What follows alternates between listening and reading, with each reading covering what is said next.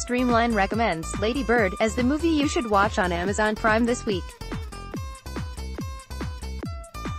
Amazon adds this on June 3. Lady Bird just went through the awards circuit last year and earned 5 Academy Award nominations along with 2 Golden Globe wins. Greta Gerwig wrote and directed the movie. Saoirse Ronan starred as Lady Bird, and Laurie Metcalf had a great supporting role playing her mother.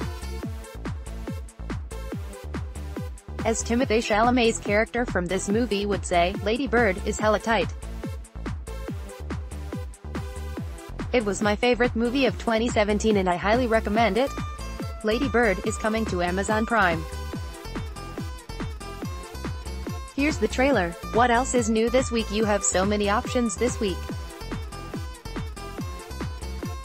Amazon Prime added dozens of movies on June 1st. Since it was my favorite movie as a kid, I have to mention, Space Jam is now on Amazon Prime. Maybe it doesn't hold up super well, I can't imagine watching it again myself, but it makes me happy to know it's there. And this one is now controversial due to allegations of sexual misconduct against James Franco, but the disaster artist also joins.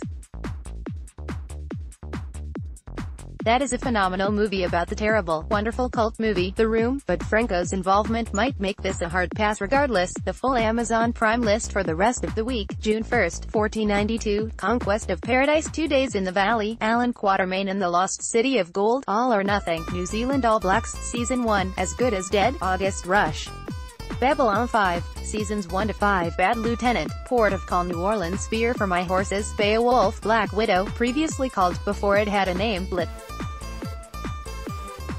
If you want streaming news and recommendations like these in your inbox on Saturdays, you can subscribe here. Download